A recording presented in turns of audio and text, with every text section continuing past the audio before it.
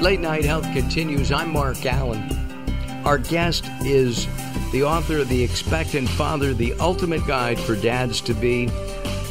Former military, thank you for your 7 years of service. And we were talking just before the break about exposing your kids to everything. And this last week, Jonathan Gold, the restaurant critic for the Los Angeles Times, passed away. He was very young, in his 50s. And one of the things that somebody pointed out was he was a great father, and that he exposed his kids to all kinds of international foods. And I think that's brilliant. I did that with my kids as well. My son became a chef. And we all loved eating and talking about great food. And it was a source of commonality. And I loved Jonathan's prose, the way he wrote. I never met him, but he's going to be missed, I think, a lot by his kids because of that exposure to all the culture of food. What kinds of things have you exposed your three daughters to that might be considered a little bit unusual? Well, I've got to say, just on the subject of food, that is, you asked about mistakes. That was probably a mistake that I made. I have spent a great deal of the time parenting my kids as a single father. And for whatever reason, I'm just not a foodie. And so I exposed them to whatever they had at Costco. You know, just a fairly limited palette of things that I like, tuna and mushrooms in cans and things like that, which is the kind of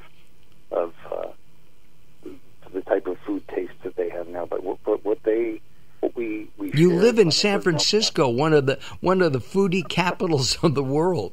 Oh, I know. I know. I hear that all the time. I'm perfectly happy to have tuna for every meal, but it's canned tuna. What we did that we still enjoy, and we still have these references. It's absolutely wonderful. Is I introduced them to movies from the time that they were very, very young, and in particular Hitchcock movies. And even though they were a little bit scary from time to time, we always talked about them. And there are movies that they saw when they were 5 or 6 years old that we still talk about, and we have these little inside jokes. And there were some mini series that we had that were recorded that we watched, and they probably have seen some of them 20, 30 times, and they become these little family cultural references that have made us closer in a way by having these film references. And none of you have pet birds, right? No, but we like that movie though. Yeah, absolutely. One of Hitchcock was great. It exposed. They're interested in film. They're interested in photography. They're interested in art, and I think a lot of that comes from my exposing them to a lot of films, and also from schlepping them around to museums all the time. Yeah, I tried that one. That one didn't work so well. Actually, I think my daughter likes museums more than my son. And the last museum I went with my son, and my kids are adults too, was a comic book exhibit at a museum here in the Southern California, Los Angeles area. And he did like that. I mean, it showed the original Superman comic book and the original Batman comic book. And he was really into that. So we had a good time, and he shares his comics with me to this day. They've changed since you and I were kids, but that's another story. Yeah. You know, as your kids are in their 20s now, did you plan anything for them as an expectant father? In other words, you thought, gee, maybe they'll go into the military, maybe they'll do this, doctor, lawyer, whatever. Did you start at that age?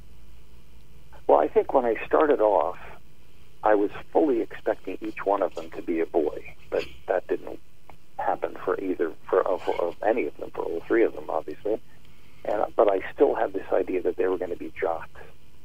And I pushed that in the beginning, physical activity and exercise and baseball and football and whatever, and none of them had any interest in it. So that was I wasted some time with that.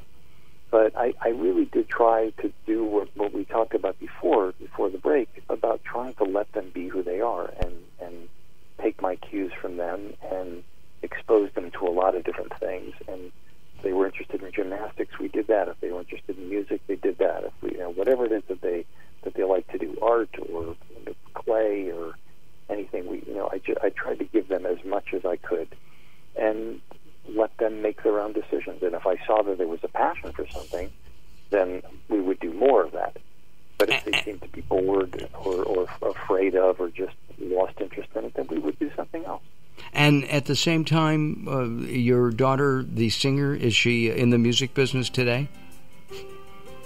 No, she's a photo editor and is just switching over to doing documentary films now. Ah, got it. Well, we should talk.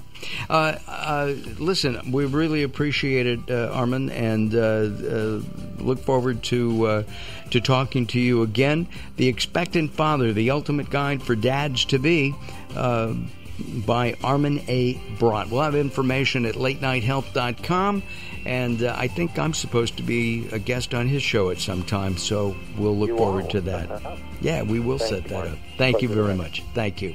All right, coming up next, we're going to talk about the gut health with Wade T. Lightheart as Late Night Health continues. Join us at facebook.com/Late Night Health Radio. Don't go away. More coming up.